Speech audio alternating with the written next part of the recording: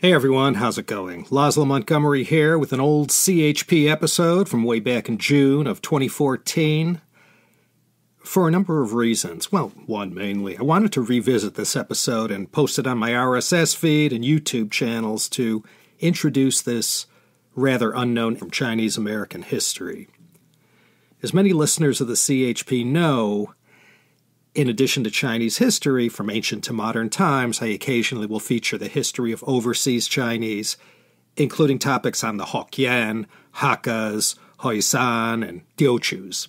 I also featured an episode on the Chinese who emigrated to Mexico and their history and what they had to go through in that country, our neighbor to the south. I've also featured topics from Chinese American history, the Exclusion Act of 1882, the Tong Wars, Ing, Doc Hay, Vincent Chin, and most recently Dr. Jianxiong Wu. Today I wanted to take one more look at this old episode, and for anyone who's interested, take a look at those days of the mid to late 1800s and zero in on the life of someone who was one of the earliest crusaders of anti-racism against Asians in general and Chinese Americans in particular. The fight against racism continues to this day. Only 4 months into this year of 2021, there's been a great amount of demonstrations and protests across the land calling for more acceptance of and less animosity directed against Asian Americans, including Native Hawaiians and Pacific Islanders. I guess you could call me, I'm sort of a nobody, just an average Joe in America, yet even in my own family, with my wife and members of her family, they too had to put up with these not particularly friendly remarks directed against them because they're Asian. So I wanted to reintroduce Wong Chin Foo and his story one more time. I hope no one objects too strongly about this. Before there was I.M. Pei, An Wang, Nancy Kwan, Yo-Yo Ma, Anna Sui, Vivian Tam, Vera Wang, Connie Chung, Andrew Chung, Andrew Yang, Kai-Fu Lee. Before there was Wayne Wang, Ishan Wang, Charles Wang, Amy Tan, Charles K. Gao, T.D. Lee, Samuel C.C. Ting, Stephen Chu, and Gary Locke, and the hundreds and hundreds of other notable Chinese Americans who contributed mightily to America's greatness in the world, there was Wong Chin Foo. And in this episode, I'd like to once again look at his life and his struggle to not only introduce Chinese customs and traditions to Americans in the late 19th century, but also for his fight to obtain normal, everyday civil rights to Chinese immigrants who, after obtaining citizenship, were proud to call themselves Chinese Americans. 2 decades after Lincoln freed the slaves, Chinese in America found themselves targeted as a race of people singled out for exclusion from the American dream. Only them, no one else. So before all the great achievers of Chinese descent who made their mark in the 20th and 21st centuries, before they achieved national and international renown in art, science, business, education, politics, entertainment, medicine, in the military, and in engineering, they needed somebody to blaze the trail for them and ensure the emerging fabric of American society included them as well. The path to American citizenship for almost all Chinese immigrants after 1882 was closed completely airtight. It was impossible to find any legal way to get around the laws. 1882, 1888, and 1892. These exclusion laws prohibiting Chinese immigrants any path to citizenship were enacted and enforced. And trust me, wherever there was a loophole, it didn't last long.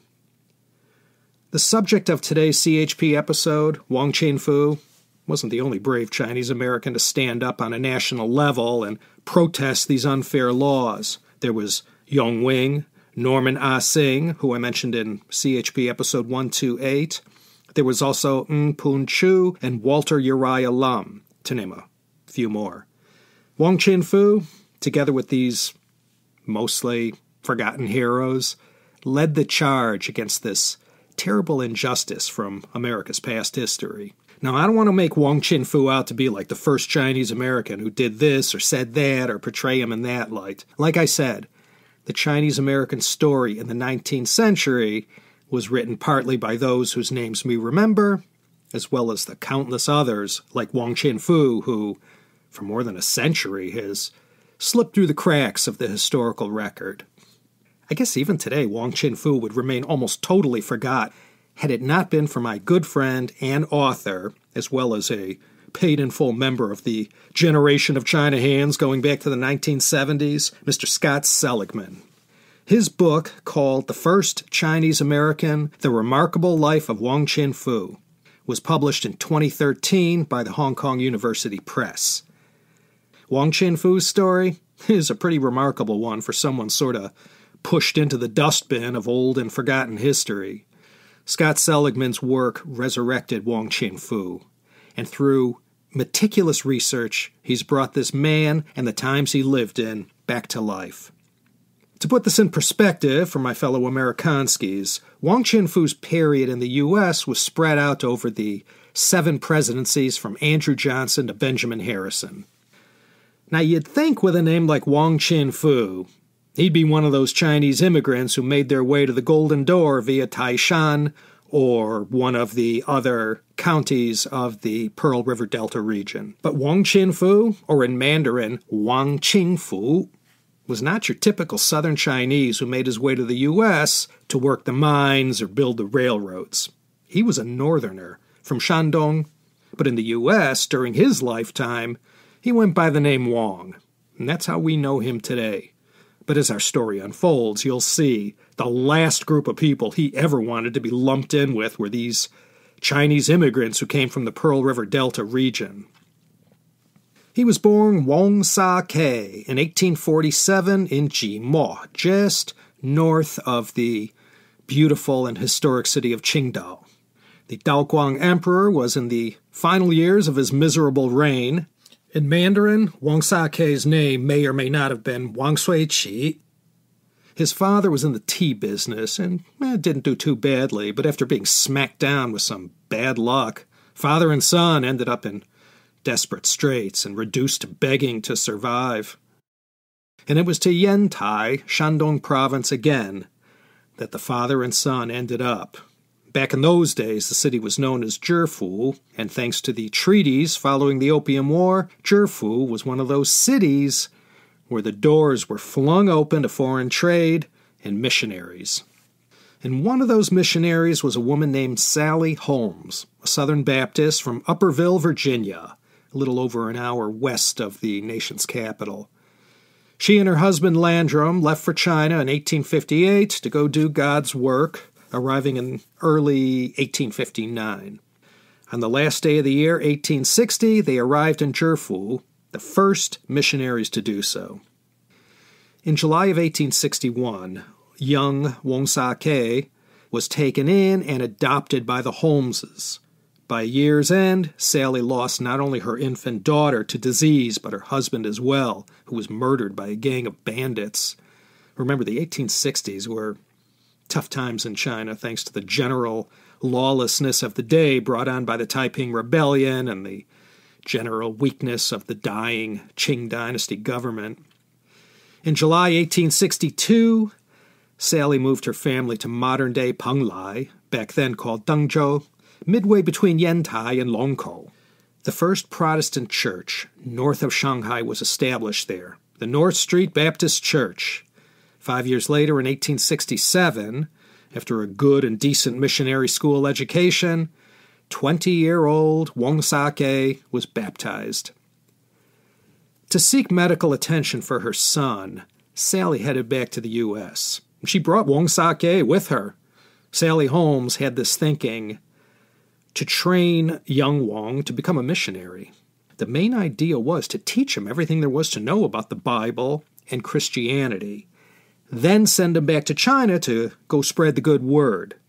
Early Western missionaries learned the going was just too rough and unpredictable to try and convert the Chinese to Christianity. Language barriers, cultural barriers, you name it. It was an uphill struggle from the get-go. But it was thought, if you could get the locals up to snuff about the Bible and everything that was great about Christianity, You could send them into the wilds of China, and they would be able to bring the masses over to Jesus a heck of a lot easier than they ever could. In theory, that's how it worked. And there were many early Chinese Protestant missionaries who did just that. Our hero, Wong Chin Foo, was not one of them. Sally Holmes' investment wasn't going to get the return she was hoping for. In fact, it turned out to be just the opposite, but I'm getting ahead of myself.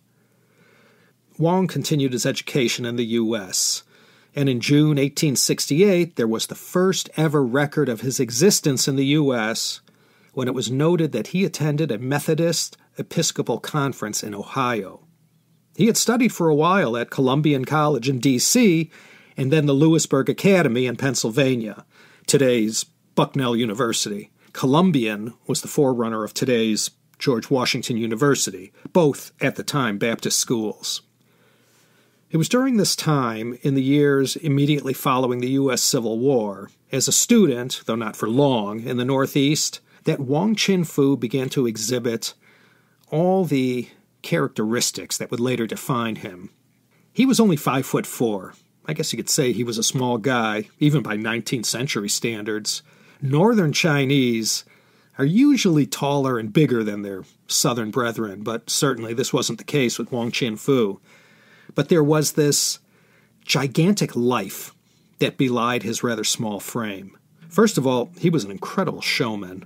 He figured out the American system real quick, how it worked, what made Americans tick, the values, the politics, everything. The second thing is that he was educated in missionary schools as a young boy in Shandong and furthered his studies in the U.S. Northeast. So not only was he totally fluent in English, he was quite eloquent as well. And the same went with his writing. What he wasn't was an astute businessman or someone who knew when to keep his mouth shut.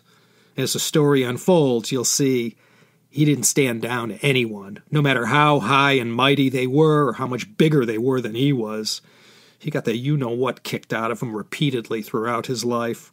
He wasn't a fighter who used his physical might. He used his voice, his pen, and his quick wits to dish out whatever was thrown at him in anger or condescension.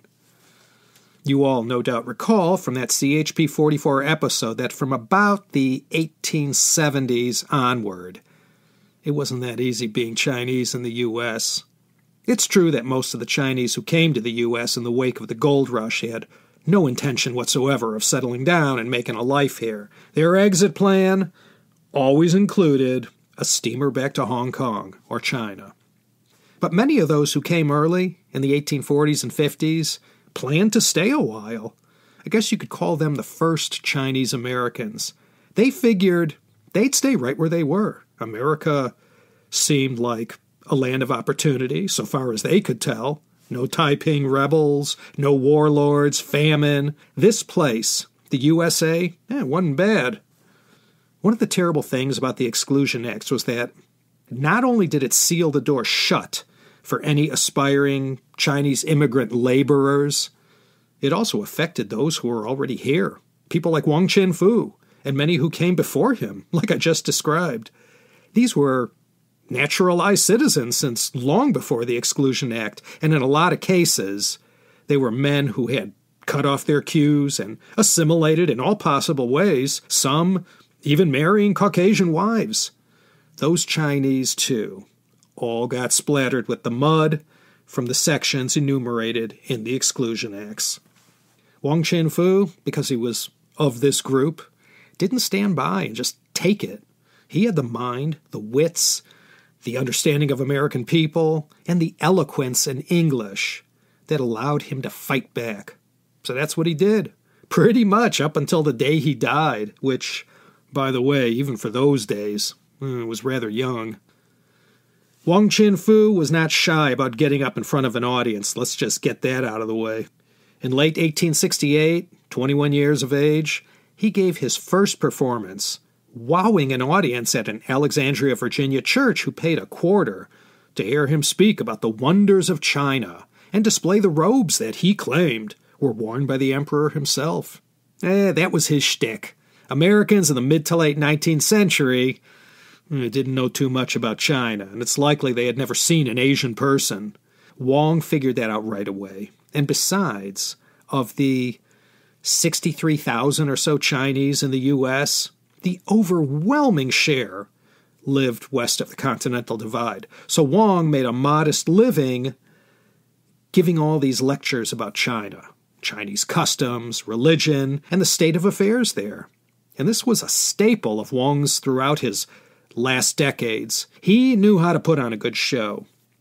By every indication, Wong Chin Foo was very proud of his cultural roots, and of course, he came from the same province as Confucius, and he loved explaining all this to Americans.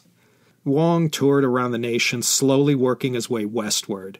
By October of 1870, he pulled into San Francisco, most likely via the very transcontinental railroad that had been completed 1 year before.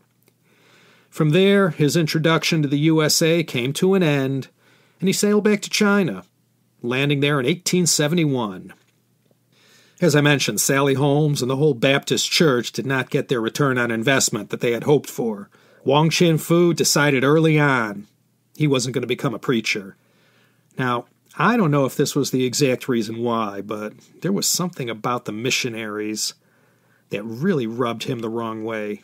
He didn't like how these missionaries always sent these reports home about how horrible the Chinese were, painting them in the worst possible light. There are plenty of tragic and heroic stories about what the early missionaries faced in the 1860s and 70s, but still, Wong Chin Foo didn't like how they always seemed to accentuate the negative aspects of the Chinese masses to the folks back home. Wong got himself hitched while he was back in Shandong, marrying on June 8, 1871, in a Christian ceremony in Dengzhou. Wong took on the name Wong Yanping after he got married. A lot of men did that back in those days. He still wasn't officially Wong Chin Foo yet. That came later. His son, Wong Fusheng, would be born 2 years later in 1873. He moved on to Shanghai next. A Chinese who was fluent in Mandarin and English to the degree he was. He had much better prospects there than in a sleepy town like Dengzhou. He got a job for a while with Shanghai Customs as an interpreter. He wasn't there long, and it was right about this time Wong made his break with Christianity. Shortly afterwards, in 1872, Wong was excommunicated from the Baptist Church. And then he found work upriver from Shanghai in Zhenjiang. And it was in Zhenjiang that Wong got himself mixed up with a group with some anti-Manchu sentiments. China, especially in the south, was rife with all kinds of anti-Manchu feelings. Most just wanted for them to ultimately rot to death, but some weren't so patient, and the 1870s and 80s in China were filled with all kinds of incidents of civil unrest. Wong wasn't cut out to be a rebel soldier or leader, and his career ended almost as soon as he got involved. As a result of this aborted uprising he was trying to launch in Zhenjiang, Wong Chin Foo had to flee China. He didn't make it to the 10 most wanted list, but his crimes did rise to the level of Prince Gong, which is pretty high up in the Manchu leadership. Prince Gong's father was the Daoguang Emperor. His half-brother was the Xianfeng Emperor, and that counted for something. Prince Gong was a giant of 19th century Chinese diplomatic relations. Prince Gong had written to the American embassy of Wong Chin Foo, quote, "There was a linguist named Wong Yanping who, for some time since, got up an illegal combination at Shanghai with some vagabonds, and without any certificate for what he was doing, took a lot of arms up to Zhenjiang, no doubt with the design of plunder and brigandage. Hearing that search was making for him, he managed to flee the country." End quote. After 3 years, Wong indeed fled China, and he wouldn't come back for a very long time. Partly because the Qing dynasty didn't end in his lifetime and he had a price on his head. Having already had a taste of American values and apple pie, Wong surely thought he could do well on the lecture circuit, spinning yarns about his role as a revolutionary fighter in China. This story would work well with his whole repertoire developed during his first stay in America. In no time at all, shortly after his arrival in the fall of 1873, The New York Times ran a piece that said of Wong's mission to China, quote, "He traveled from place to place delivering addresses, full of information on subjects so entirely new to his hearers, and so much at variance with their notions of life, as to speedily cause him to become an object of concern and distrust to government officials.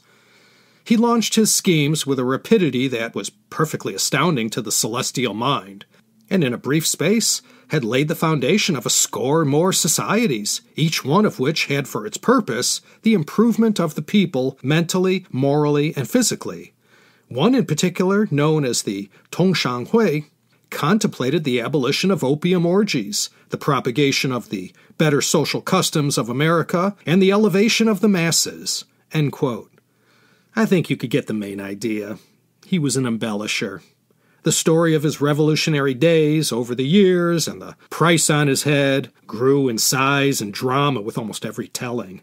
In all his talk about bringing the best of America to China, always played well in Pittsburgh.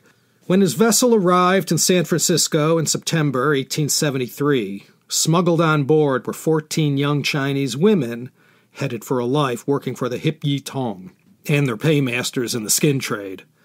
Wong learned of their plight and managed to tip off the authorities via an anonymous letter that led to some suspects being questioned and led to some of the doomed women being rescued. It was learned later that Wong was the one responsible for the whole rescue, which of course made him a marked man with some of San Francisco's Chinatown gangstas.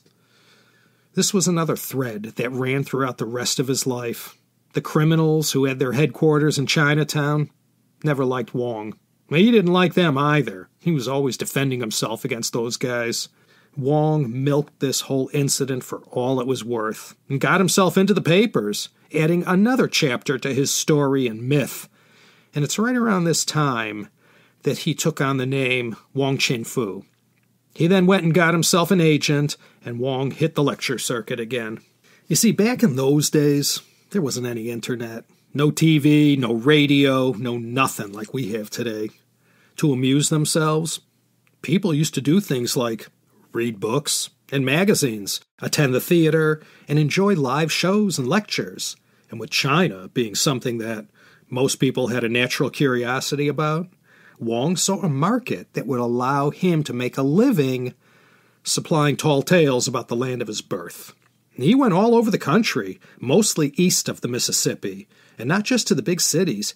He visited all the little nooks and crannies of the nation, wherever his agent could get him a gig, giving his lectures, wowing the local crowds. Bad luck always seemed to be just around the corner for Wong Chin Foo. Despite his success touring the nation as a China specialist, he ended up getting ripped off by one of his agents. And it wasn't the first, it wasn't the last time Wong would get screwed by his business partners. Although it's said, he was no angel either when it came to his own fiduciary obligations. He found himself in Michigan, the Wolverine state, for a stretch, and on April 3, 1874, he filed a declaration of intention to become a U.S. citizen in the Kent County Circuit Court in Grand Rapids, Michigan. He obtained his citizenship on the very same day, and Wong Chin Foo was 27 years old, and his life was already half over. But what a second half he ended up having. It was a good thing Wong Chin Foo went ahead and did this in 1874. The very next year, with the Page Act, you could start to hear the first creaking of the hinges of the immigration door beginning to shut on any immigrant laborer who might call the Yellow Emperor an ancestor. Remember, diplomats, merchants, and people in academia coming from China, though scrutinized, were still eligible. These immigration laws weren't written to exclude them. Wong got a bit of national shine on him when papers across the U.S. reprinted a story that ran in the San Francisco Chronicle called A Remarkable Chinaman. It was the story of Wong Chin Foo up to that point in late 1873. It's not certain how much of the story was fact or fiction, but it most certainly was sensational. It was so sensational that it caught the eye of Yong Wing, someone who long preceded Wong to the U.S., and though he spent many years in China for a stretch, he was like Wong, very savvy when it came to being an American. With Wong Chin Foo, Wing knew a fraud when he saw one. Perhaps out of a sense of, who the hell does this guy think he is? Wing may have been the black hand behind a deluge of bad publicity that discredited Wong Chin Foo's story and made all kinds of accusations regarding his character, his swindling ways, and loose living. This bad press didn't bother Wong, and he was no slouch when it came to fighting back and defending his name. He continued to give lectures, and more he would attack Manchu rule in China. Prince Gong actually tried to have him extradited to China. But Wong Chin Foo had a new mission in life once 1874 rolled around. The Exclusion Act of 1882 was still 8 years away, but the anti-Chinese drumbeat was getting pretty loud in the U.S. Wong was determined to turn this tide of anti-Chinese feeling by getting out there and show the positive side of China and Chinese domestic life and customs. To launch his new idea, he got the word out to the press that he was China's first Confucianist missionary to the U.S. He proclaimed he was here in America to do the same work as the Christian missionaries in China, but in his new lectures, he also began to speak about Protestant missionaries in China in a tone that was hardly complimentary. But he didn't say anything bad about Jesus or Christianity. He just tried to point out the moral and ethical similarities between Confucian thought and Christianity. He went to great lengths to disassociate himself from the Southern Chinese, who Americans were most familiar with.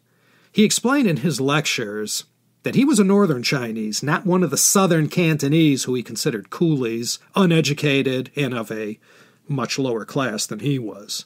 In Wong's mind, to put it simply, these guys made him look bad. He felt that all the negative stereotypes about Chinese in the U.S. were all due to the actions of these Cantonese workers who were only here for the money, ran all the rackets, and had no intention of assimilating or settling down in the U.S. His ploy to call himself a Chinese missionary to the U.S. had predictable results. He knew how this would play in the court of public opinion.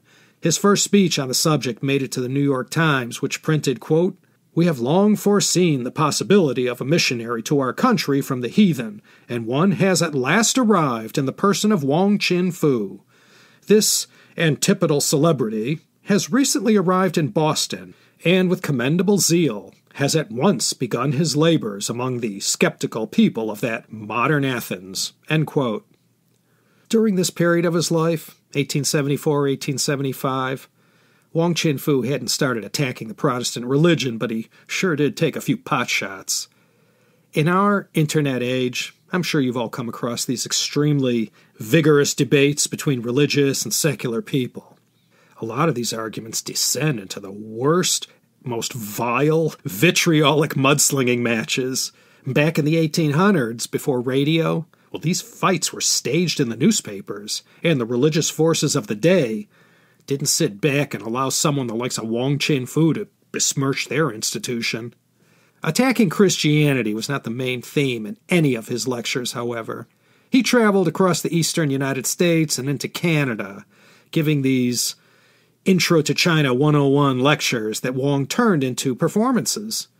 People would pay something like 25 cents for these things, maybe more if it were someone famous. In boasting about China in his lectures, he said stuff like, quote, "We claim that the Chinese Empire is a refined one, with all the opportunities of intellectual improvement, and that the Chinamen are not ignorant heathens, and were not so thousands and thousands of years ago. They invented some of the most useful sciences of civilization. For example, the art of printing with movable types. Also, engraving was first invented by the Chinese. They were the first to invent the mariner's compass, the first cannon, first suspension bridge, and the first marble structure, the first civil force, and the first school. All these originated among the heathens." End quote. He continued to spread the word wherever he went about the merits of the Chinese culture, and more, Buddhism and Confucianism. He also let fly a continuous barrage of remarks critical of the manner in which the missionaries proselytized in China. Whatever he said that was sensationalist or controversial in any way was always picked up by the press, and many of Wong's comments made their way to China. The missionaries there, including his one-time benefactress, Sally Holmes, got wind of what he was going around and saying in his lectures, and naturally, they didn't like that. Some battle lines began to be drawn. Wong Chin Foo was a thin-skinned guy.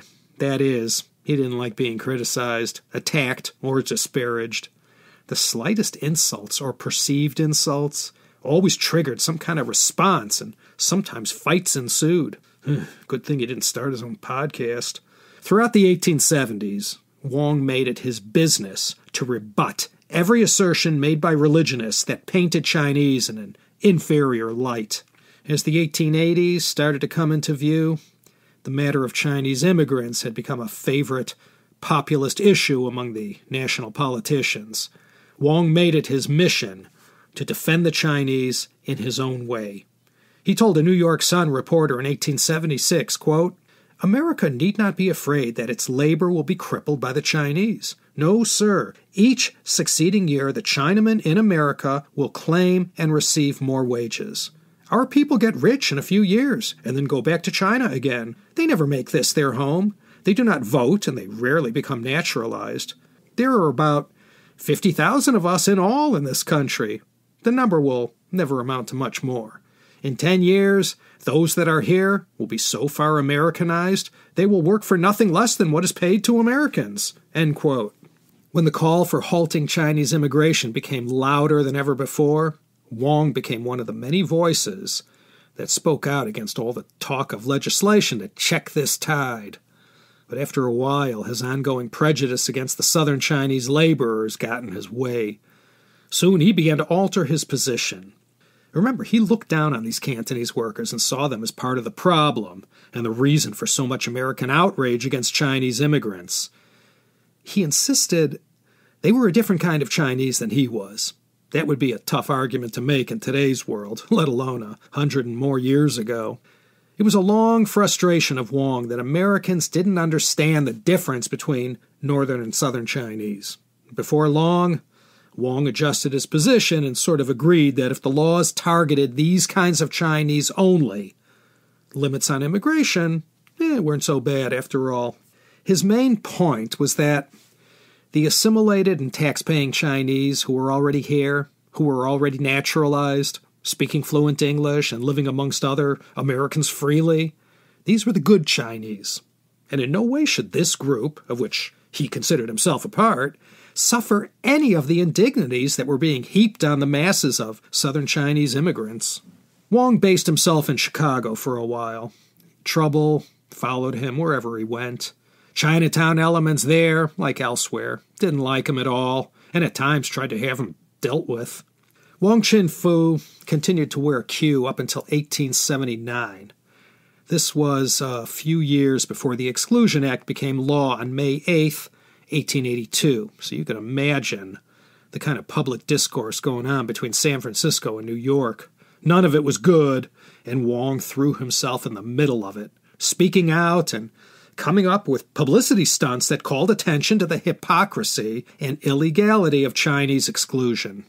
Wong Chin Foo, with some financial backers, got into the newspaper business. He wasn't the first person in America to publish a Chinese-language newspaper, but he was the first one on the East Coast to do so. On February 3rd, 1883, the weekly Hua Mei Xin Bao came out. Though Hua Mei Xin Bao doesn't translate to this, he called the paper the Chinese American, the first time anyone ever used this term. Regarding the tone of the paper, the Washington Post wrote that Wong's Chinese American, quote, continues to attack the Celestial Embassy at Washington with extreme acerbity, end quote. The representatives of the Manchu Qing government in the U.S., they knew all about Wong Chin Foo and his anti-Qing sentiment, and they took their measures to quash this paper. But the good old First Amendment foiled their plans. In addition to running the first of several short-lived money-losing papers Wong would launch in his lifetime, he earned an income writing articles for other newspapers and magazines. The Chinese American lasted about 7 months before it was shut down. This was a small victory for not only the Qing government, but also for Chinatown criminal elements whose criminal businesses Wong railed against in his paper. By now, although not what you'd call a big-time celebrity, Wong Chin Foo had acquired a national reputation.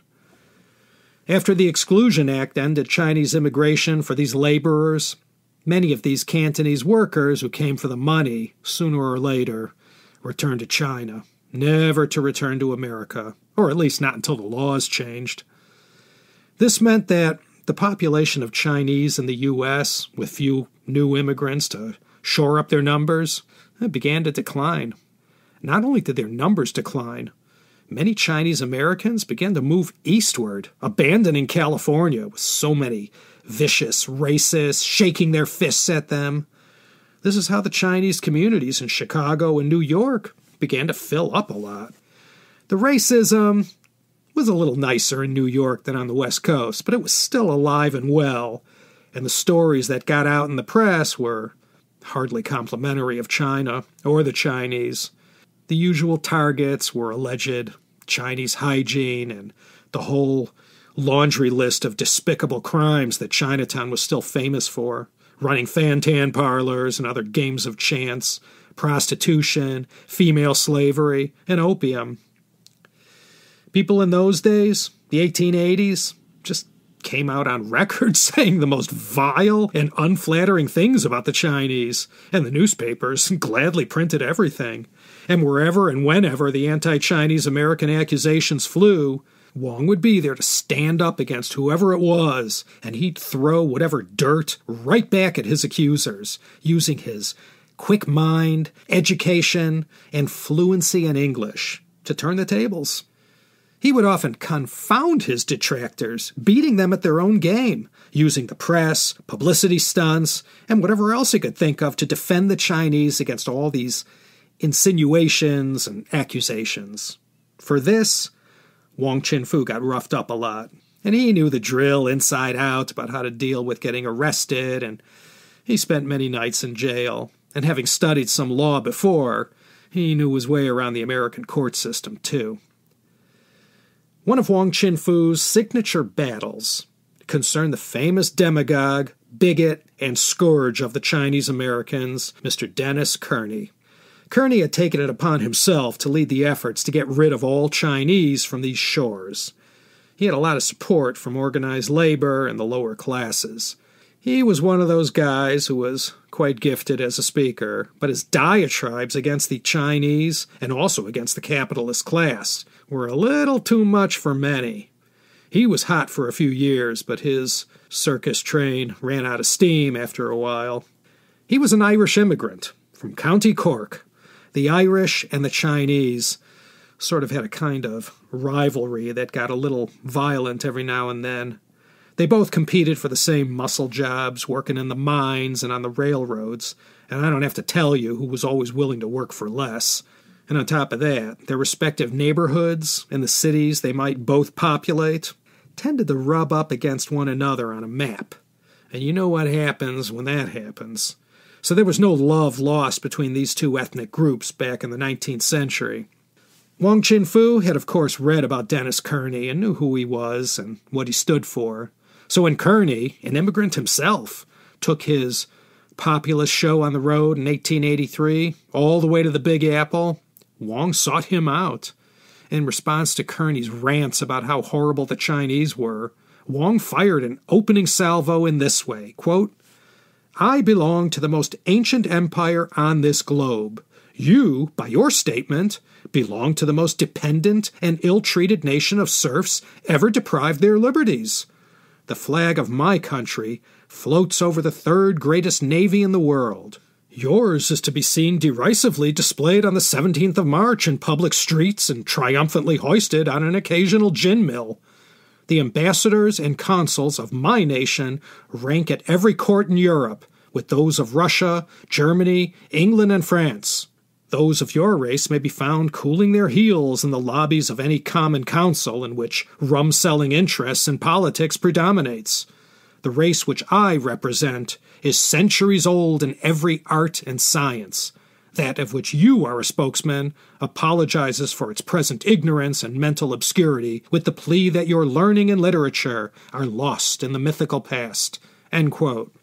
Charlie Chan was still 44 years in the future, but this is how Chinese tended to sound when they would attempt to fight back in public, and the press would have a field day mocking their Chinglish. Few Chinese had Wong Chin Foo's combination of eloquence, education, and guts to stand up to people that were bigger and more powerful than he was. He accused Kearney of, quote, "stirring up the prejudices of your ignorant but well-meaning brother Irishmen," end quote.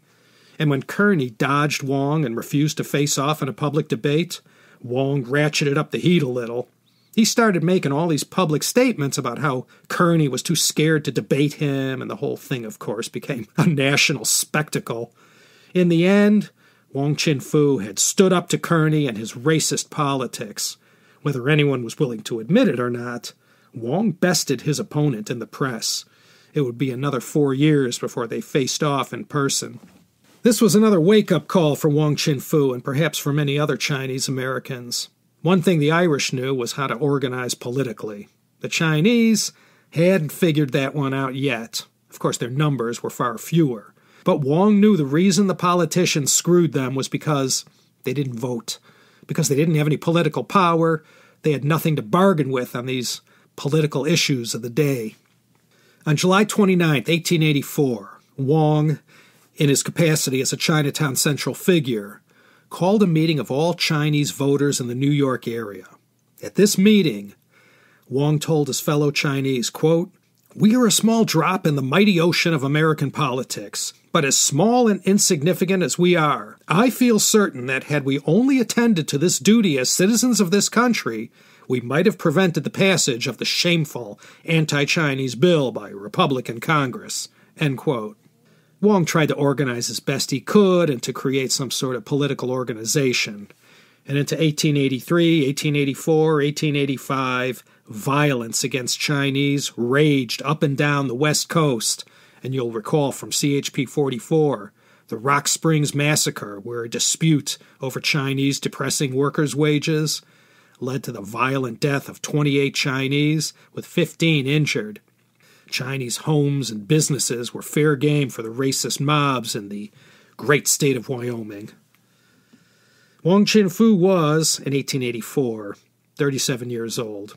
Any business venture he was associated with either went bust or ended in acrimony, or both.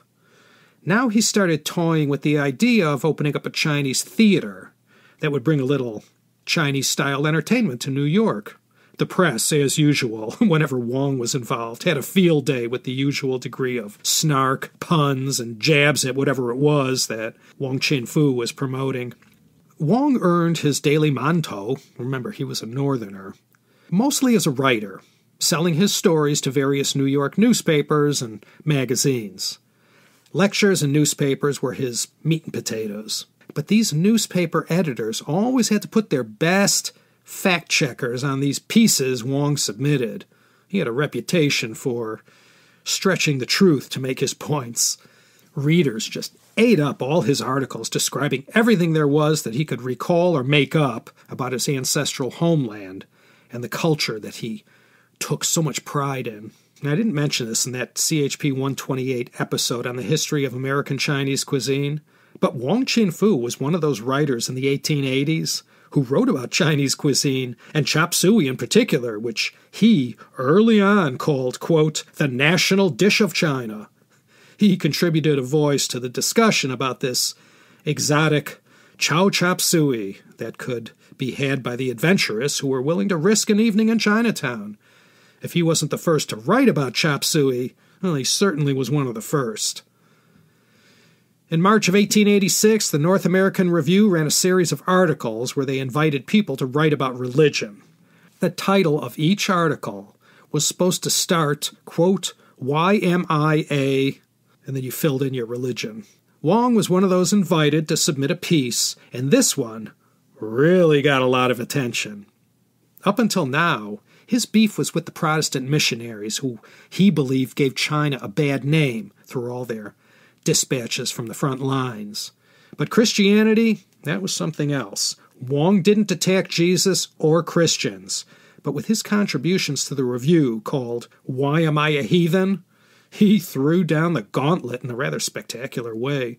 So when he came out of the ring swinging like he did, satirizing the religion, the money aspect, and all the various forms of Christianity, the forces who all disagreed with him pounced. This tempest was not only felt across the U.S., but within the missionary society in Shanghai as well.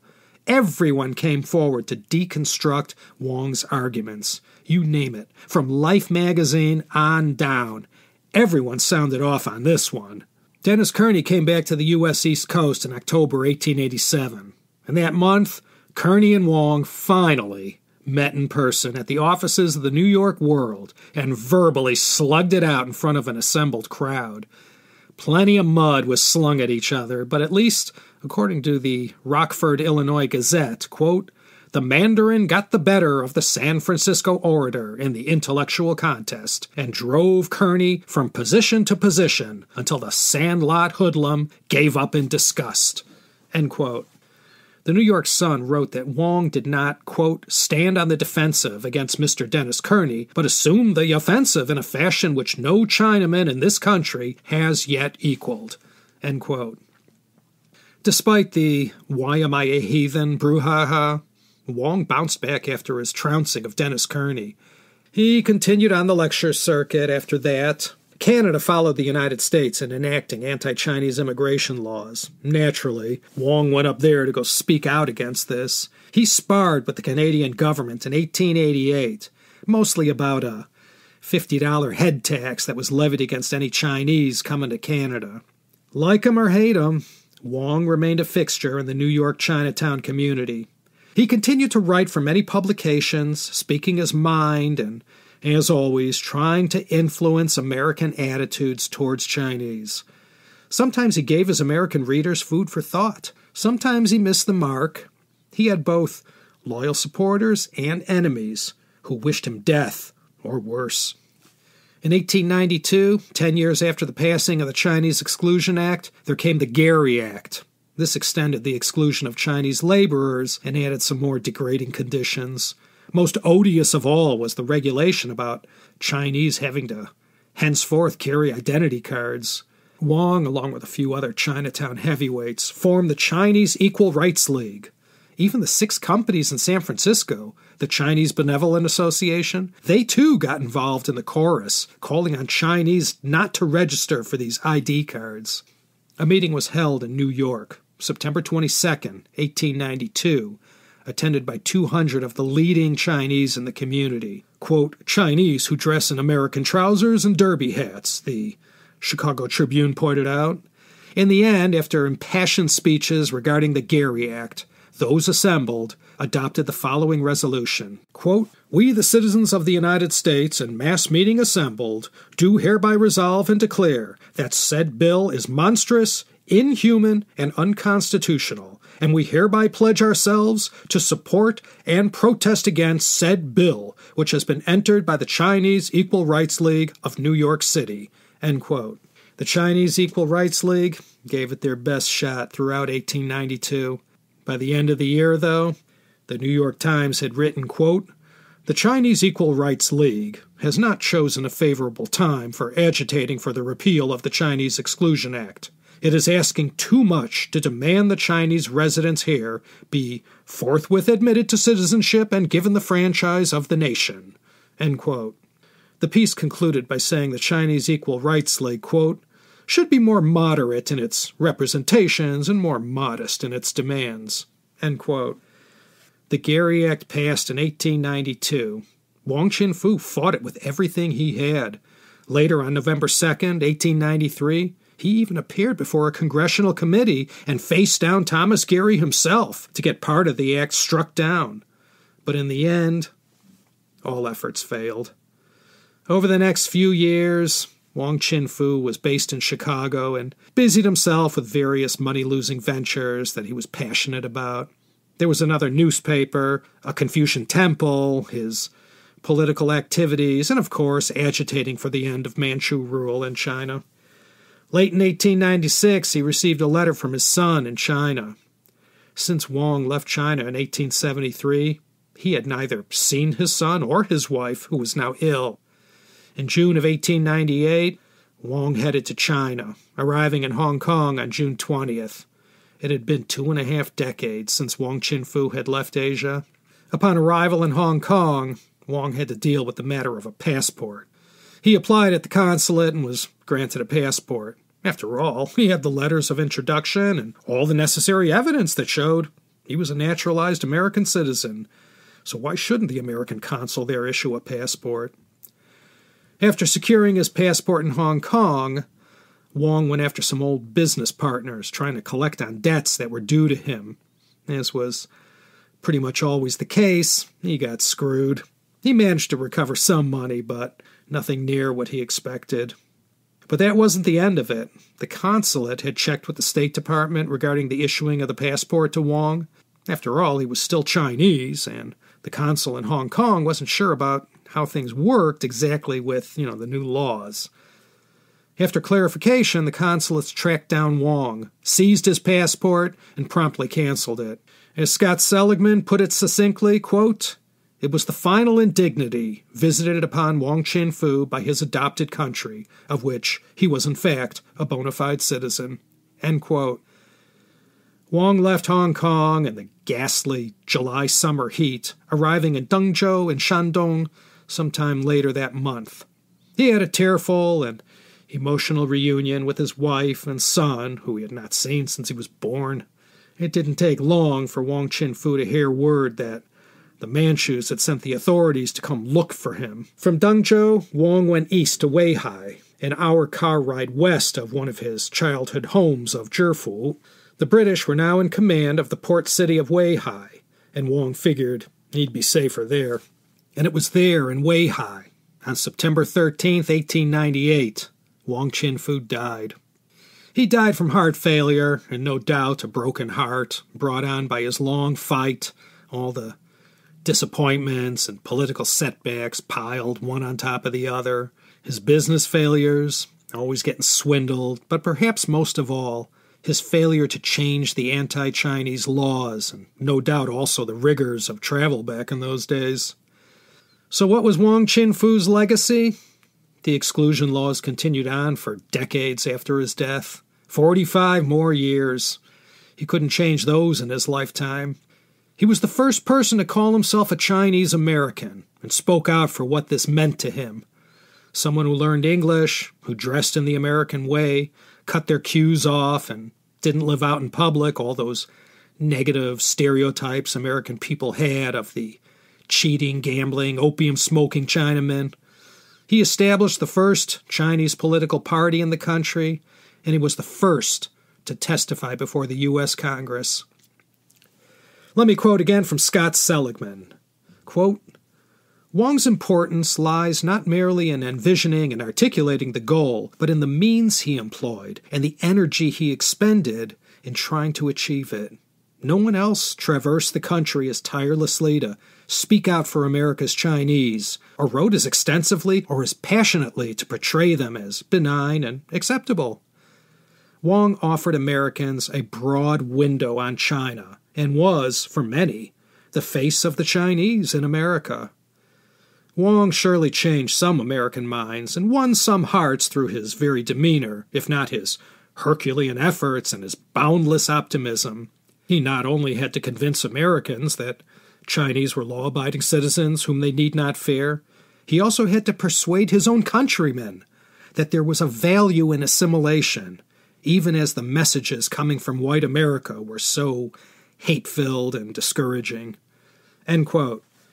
So, Wong Chin Foo, everyone. Not a household name, but certainly a life worth knowing about. I strongly recommend the book, The First Chinese American, The Remarkable Life of Wong Chin Foo. The author is Scott Seligman. Some of you may be familiar with some of his earlier works, The Cultural Revolution Cookbook, Three Tough Chinamen, Chinese Business Etiquette, Chinese at a Glance, and Now You're Talking Chinese. His two most recent works are The Third Degree, the triple murder that shook Washington and changed American criminal justice, and most recently, The Great Kosher Meat Wars of 1902. I'll have a link to all those books at my website at teacup.com. chinahistory.media. Go check it out.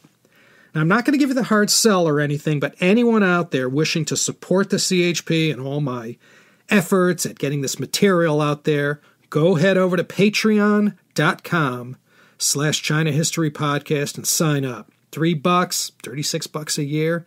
You cannot fathom how thankful I will be. Patreon not your thing? Go over to paypal.me/China History Podcast. Throw me a few pesos, florins, dinars, or rupees, and you can rest assured you'll have my eternal thanks. Okay, that's it for now. Laszlo Montgomery here, signing off from Los Angeles, California, wishing you all my very best and beseeching you, as I always do, to come back next time for another exciting episode of the China History Podcast.